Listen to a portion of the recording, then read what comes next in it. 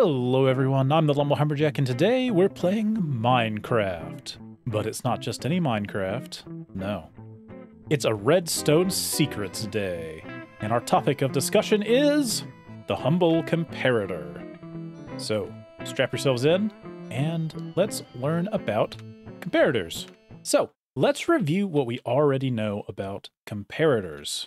We know that comparators compare things, and in this case, when a comparator is in its normal mode, if the signal strength coming in from the back is more than that from coming in the sides, it will pass that signal strength on. In contrast, if the signal strength coming in the back is less than that of the one coming in from one of the sides, then it will not pass the signal strength on. And lastly, if we put the comparator in subtraction mode and turn it on, we see, we've got 15 coming in the back, 14 coming in from one of the sides, 15 minus 14 is 1, and so that's how much signal strength comes out the side. If we were to turn this off, we would see that it would jump up to 2 because now the difference is 2. 15 and 13 makes 2. And that's what we covered in the last video. But there's so much more. The main thing that we want to talk about today is that comparators can read the information about how full something is.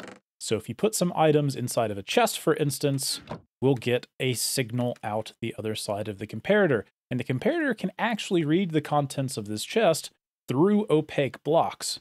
We notice that if it's a transparent block, we're not going to get a redstone signal, but if you have an opaque block in between your comparator and the thing you're trying to measure, you'll still get a signal. So we're going to think about what kinds of things can we read the fullness of and exactly how it all works. Now, one thing you're going to want to be able to do for certain is calculate the amount of signal that is going to come out of the comparator, and we do that with the following formula. The signal strength is the floor of 1 plus 14 times the sum of the relative fullness of each slot divided by the number of slots.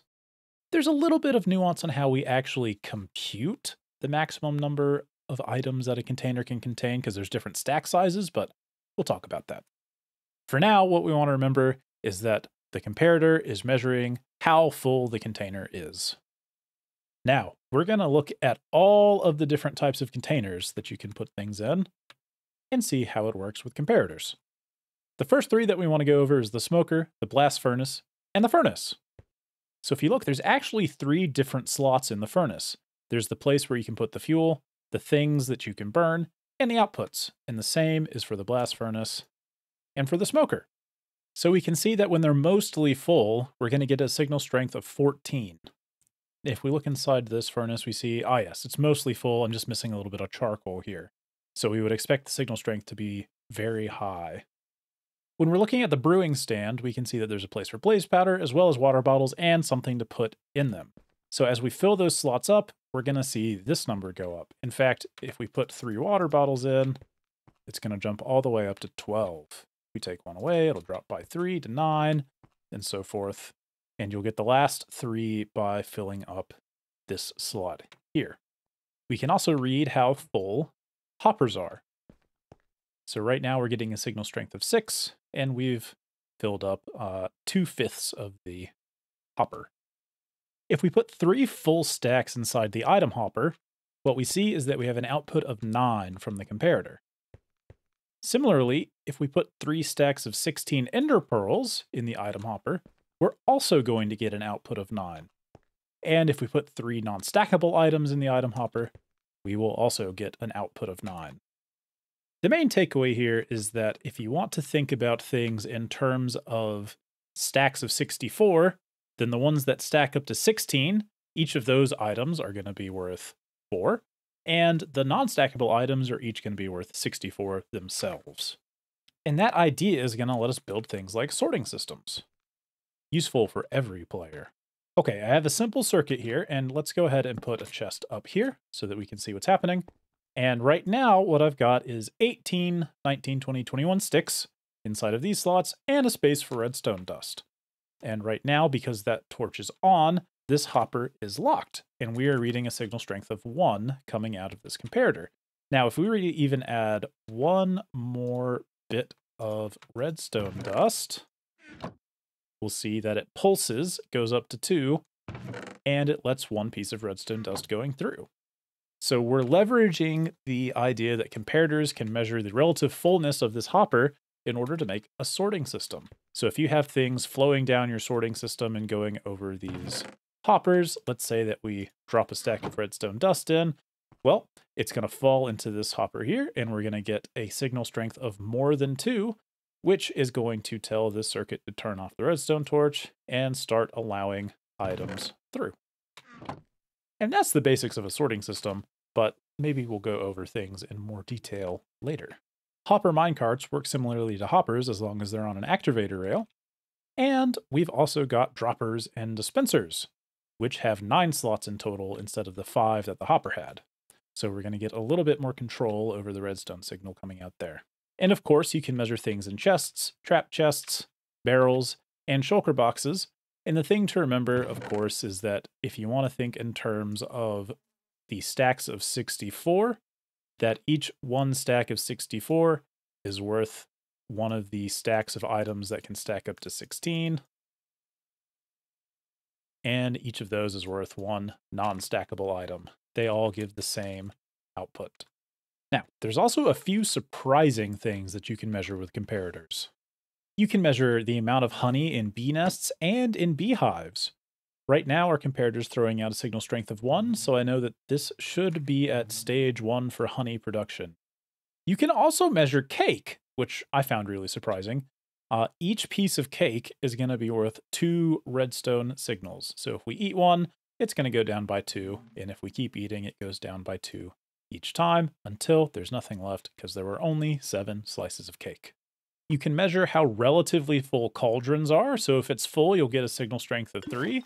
And if you start taking water out of it, it drops by 1 each time until there is nothing in the cauldron. Putting lava in your cauldron is always going to give you a signal strength of 3 because you can't pick it up in glass bottles. Lava's too hot. We can measure how full a composter is. So if it starts at 0, we can start filling it up.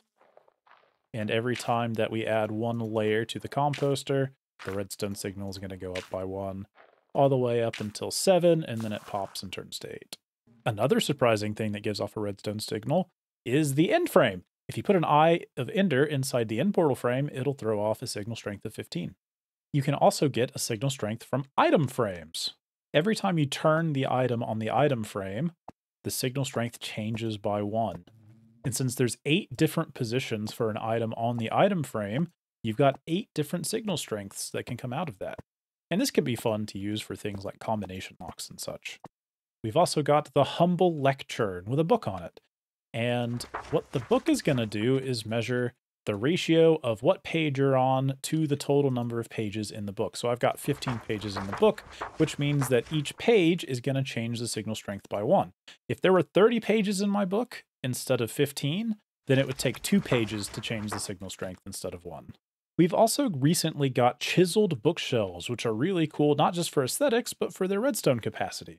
So you can store books inside of these, and when you interact with it, it's going to change the output signal to the last slot that you interacted with, starting at 1 here and going all the way up to 6. So you can fill in all of these books however you want, but whatever the last one you interacted with is going to determine the output signal. We've also got respawn anchors that give you 3 redstone signal for every quarter full recharge you have. And finally, we've got skulk sensors that are going to give an output based on the type of sound that they hear. And calibrated skulk sensors can be calibrated to hear different types of sound, but that definitely deserves its own video because that's kind of complicated, but also fun. And the last thing that comparators will read is the jukebox, which actually outputs a signal based on which music disc you put in. So if we grab the Pigstep music disc, we're going to see a signal strength of 13, which we do. Hooray. And if we stop the song, it goes back to 0. So that's kind of neat. But that's all the time we have for today. Thanks so much for hanging out, and I hope you learned something new. I know that I did. I didn't know that thing about cake before. I love measuring cake. But yeah, let me know down in the comments if you learned something new, and tell me what you want to see on the next episode of Redstone Secrets. Hit that like button, hit subscribe, and maybe even the notification bell. I stream on Twitch. I stream on YouTube. I do all the streaming. I play all the games. So come hang out, have a good time, and, you know, leave a comment. Let me know what you think. And I'll see you next time. Goodbye. All right, all right, all right. All right, all right, all right.